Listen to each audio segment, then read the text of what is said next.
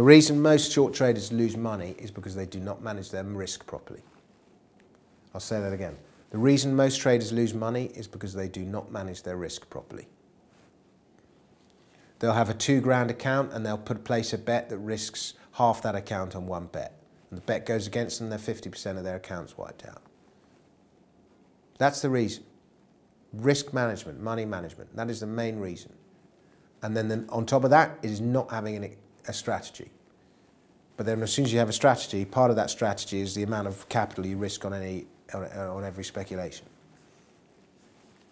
Do you have an amount that you risk? 1 or 2%. Unless it's gold, which case. Oh yeah, but you see, I made my bets on gold when I was much more green, so I risked far too much. Do you scale into positions? I have done. What about stop and loss trading orders and stuff? Well, I scaled into gold a lot. Yeah, I do. Yeah. Would you advise them to people getting into the trade? Not early on. Once you know what you're doing. I'd recommend, if you're really interested in trading, you're really serious about doing it, I'd recommend trading a dummy account. I'd go and do a course, learn a system, trade that system in a dummy account for 3 to 6 months, and then put, I don't know, £2,000, and then trade that £2,000, that system with just a small amount of money. I'm not saying for 6 months. And only after a year, when your system is so habit, it's like checking your emails or something, you check your thing, only then scale up to significant amounts.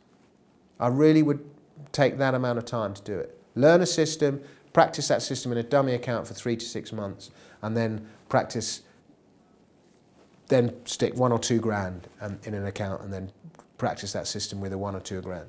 And that's before you start putting in, remortgaging the house and that kind of thing. I've done it.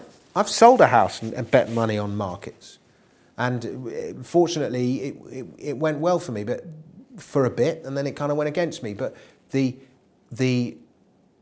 I would not advise doing that until you have a definite system in place, and you know the system works, and you know how to do that system, and you can take your emotion out of it, because your emotions, whether it's the emotion of trading or the emotion of you've been to meet the guy with the shiny white teeth who's in charge of the company, and he's all charming and he's told you that we're going to do this, that and the other, and you've believed him, and even though the stock's doing that, the man with the white teeth said it was going to do that, so you stay in. That's not proper investing. It's the thing's going down and you're losing money. You've got to get out. You've got to know every investment you make. You should know at exactly what point you are going to get out if the investment goes against you. That should be your first thing. You have to write a little list of investments, and the first thing is, at what point do I exit? And you need to have that very clear in your mind, because with many of the investments you make, you will reach that point. And that's more important than at what point do I take a profit, or at what point do I, imagining all the money that you're going to make. It's more important to know what your risk is.